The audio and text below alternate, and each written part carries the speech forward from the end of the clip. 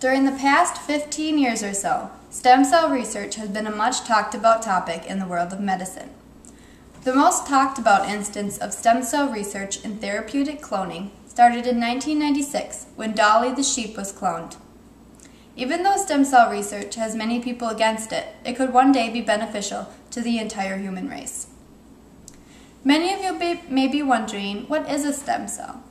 According to an article published by Research Markets Limited titled Delving into Stem Cell Research and Its Full Potential Explored, all multicellular living things contain stem cells.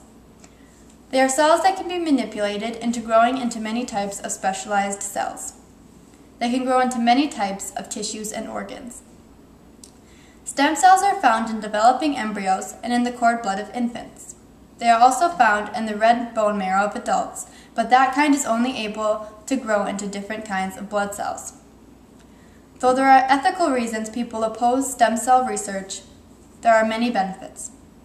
According to the National Institutes of Health Resource for Stem Cell Research, the available organs for transplantation are greatly outnumbered by the people awaiting transplant. By cloning stem cells, it would be possible to make new organs in need, and countless lives would be saved.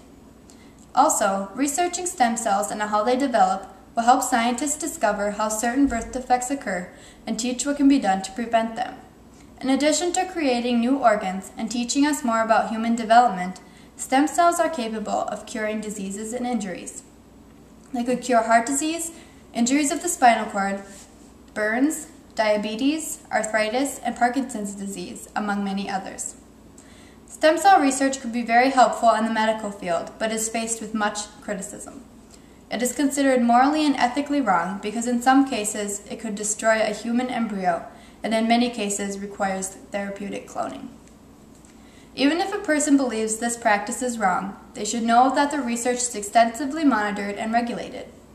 According to an article titled Anti-Stem Cell Research Ad Ignores Facts, unethical stem cell research experiments on human subjects is prevented by federal law. Also, the National Academy of Sciences has set up embryonic stem cell research oversight committees, also called escrow committees, to closely watch embryonic stem cell research. The development and testing of medical supplies is regulated by the FDA to make sure it is done ethically. Though there are some setbacks to research of stem cells, it has many benefits worth considering.